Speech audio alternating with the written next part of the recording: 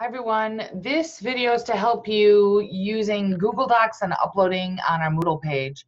As you know, I talked about in class, Moodle doesn't really like Google Docs. So when you upload it, the instructor quite often can't read the document because it didn't convert or whatever voodoo happens with technology. So an easy way around this, because a lot of us do use Google Docs, is when you are in Google Docs and you can see, here's my practice document, you can file save. So you want to save it as a PDF. That's the trick.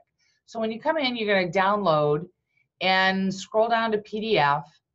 And you can see down at the bottom here, it popped up in my left-hand bottom corner. And then you can save this anywhere you want on your computer as a PDF. I'm going to save it on my desktop just because that's easiest for me. And then go into your Moodle page or whatever the assignment is on your Moodle page. And I'm going to just go in. We're in week 2. I'm going to go into mission statement. And, oh, sorry, I'm in teacher role. Let me quick switch to student role so I can demonstrate this for you.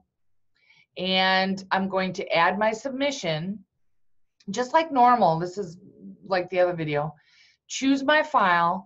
This one is on my desktop, so I'm going to go on my desktop. And you can see it's a PDF by the red. That's going to tell you that's a PDF document. So right here, I did several of these. So practice document 2.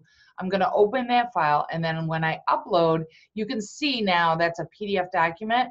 And when I save the changes, it will now save it as a PDF, and your instructor will be able to grade it and read it.